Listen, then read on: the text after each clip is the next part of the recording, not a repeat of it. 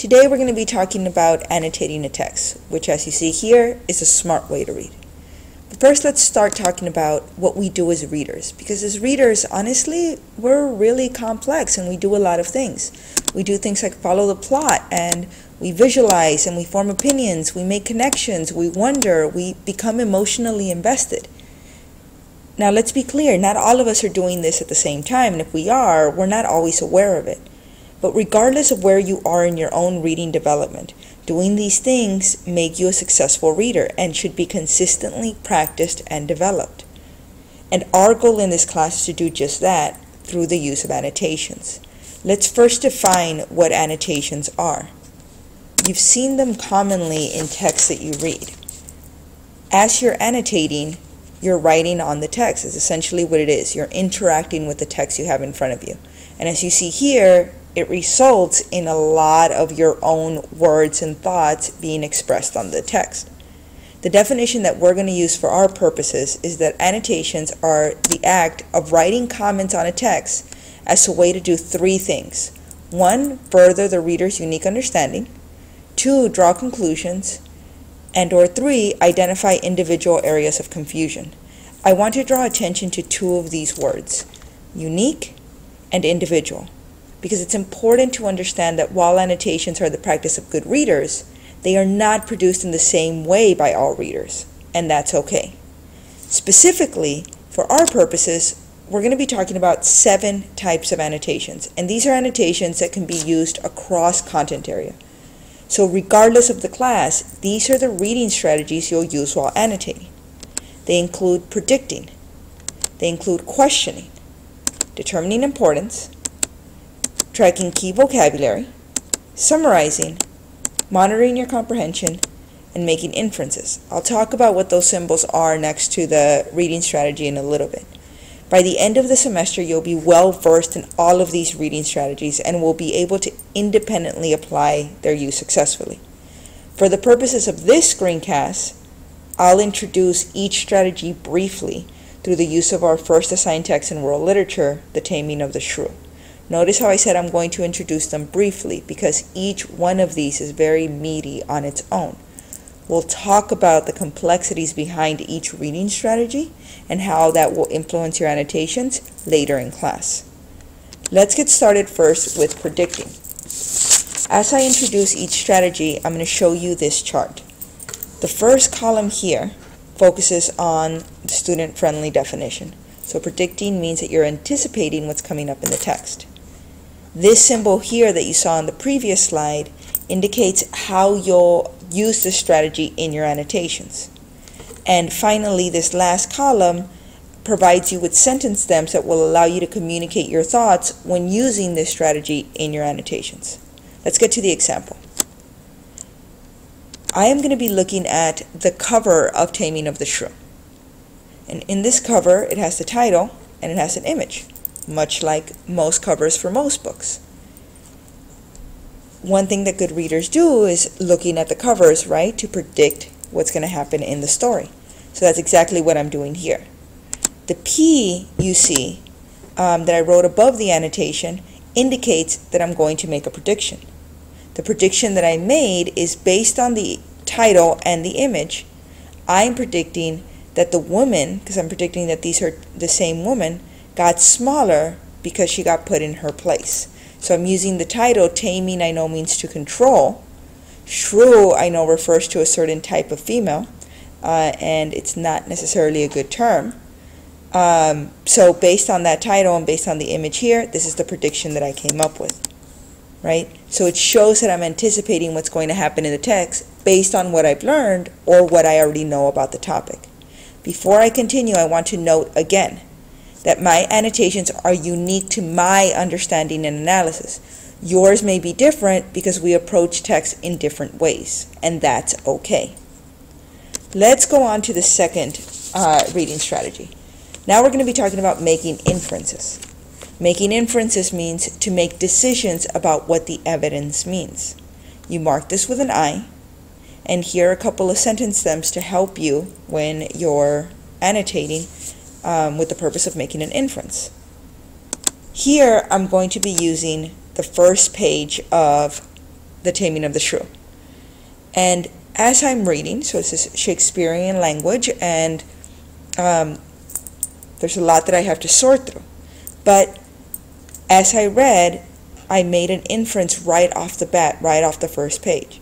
And I'm inferencing that there's a problem between Sly, this character Sly, and the hostess, because they're insulting each other, right? Calling each other rogues, Sly saying he's not a rogue, he actually comes from Richard the Conqueror, talking about how Sly apparently broke some glasses, and the hostess wants Sly to pay for them, but Sly is not having any of that, right? So it seems like Sly has been drinking and is acting aggressively. To make this inference, I had to do three things.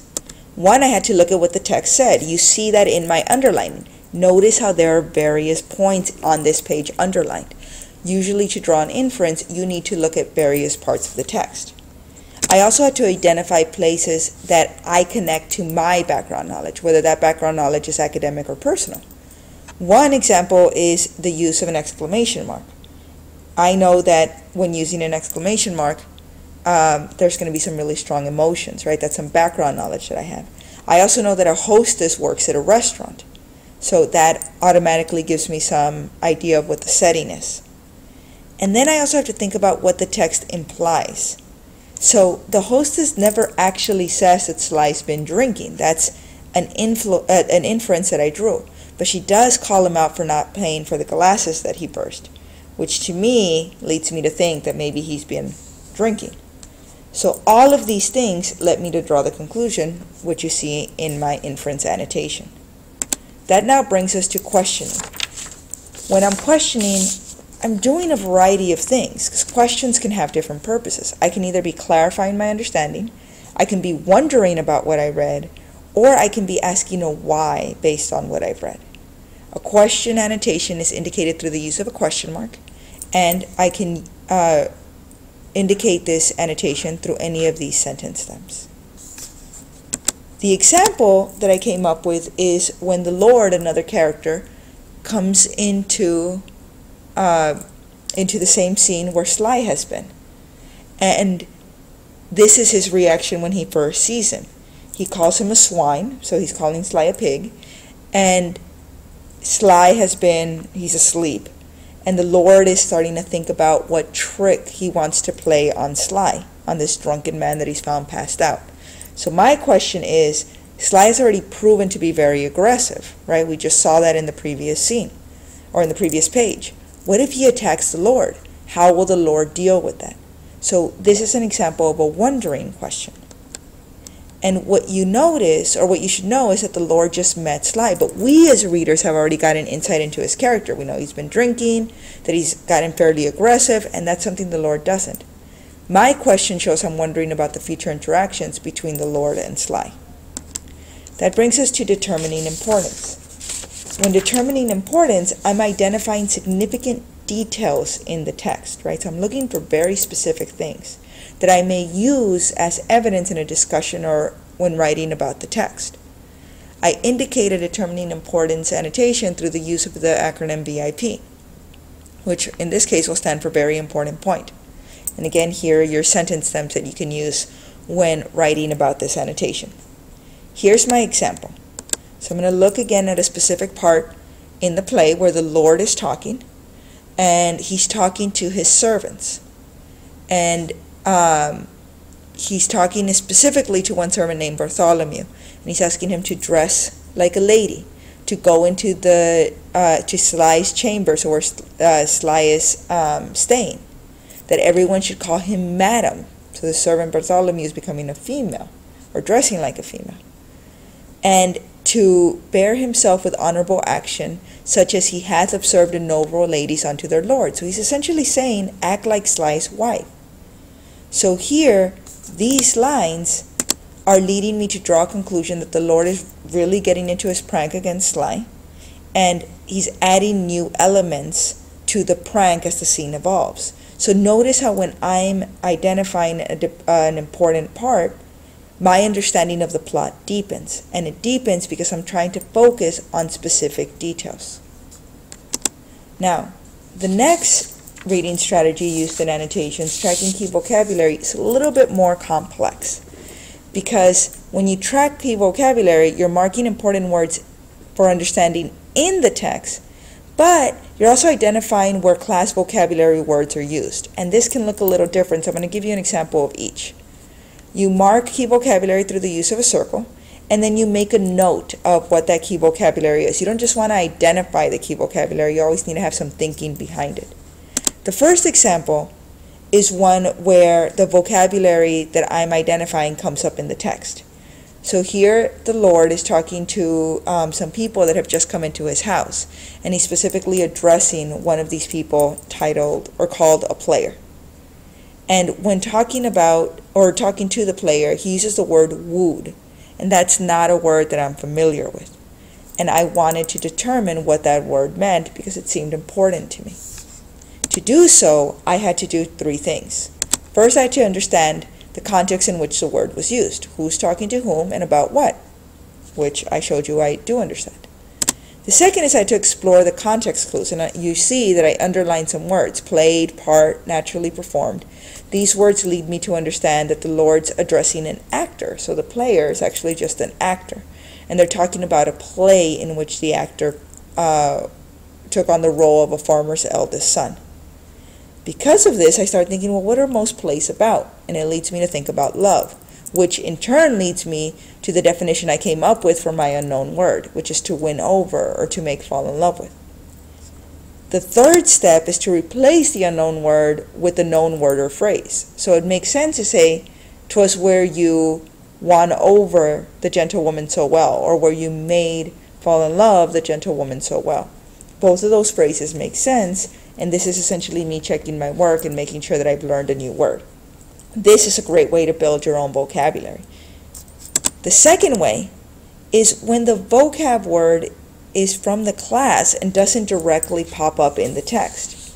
So here again, the Lord is speaking, and what he's saying is leading me to form an opinion of him. In literature class, you're going to be talking about literary terms. One of the literary terms we'll be addressing is characterization. So while characterization does not actually appear in this section that I've circled, what the Lord is saying leads me to characterize him. And so the purpose of the word came up, which leads to my annotation, right? So in literature class, our key vocabulary will focus on identifying the key literary terms we'll explore, but keep in mind that this is going to be different for other classes. Next, we have summarizing, where you restate the meaning of a text in your own words. And usually this is done when you finish a section of your reading. It's indicated through the use of an equal sign, and here are your sentence stems. At the end of the induction scene 1, I wrote a summary, because this is a really good place to write one. And I came up with the Lord found a drunkard, sly, and is going to play a trick on him. Super short and brief, but it gets to the point. I want to make sure that I do point out, however, that while the end of a section is a great place to summarize, it's not the only section, and you should feel free to summarize whenever you feel it necessary. Finally, we have monitoring comprehension. This is where you can identify the part of a text where you stopped understanding, and then you can figure out how to get unstuck. You annotate through the use of a stop sign, and there again are your sentence stems. My final example comes again with the Lord, and the Lord talking about the play. And so I ask a question about the Lord's opinion of his servants and how he's worried that they're going to get carried away. I'm confused about why the Lord would think this. So it's really important to understand that it's okay to get confused when reading. In fact, most readers, if not all, experience this at one point or another. And the first step towards clearing up your confusion is to keep track of what's confusing you. Because questions you ask to monitor your comprehension are great questions to ask the next day when you debrief the homework reading. What this means for you is that your end-year goal is that you'll be able to independently push your understanding, construct meaning, and draw conclusions through the use of an annotations. You'll get there because first we're going to introduce each strategy independently. You'll practice each strategy and build your knowledge through semester 1. and you'll end by semester 2 being able to independently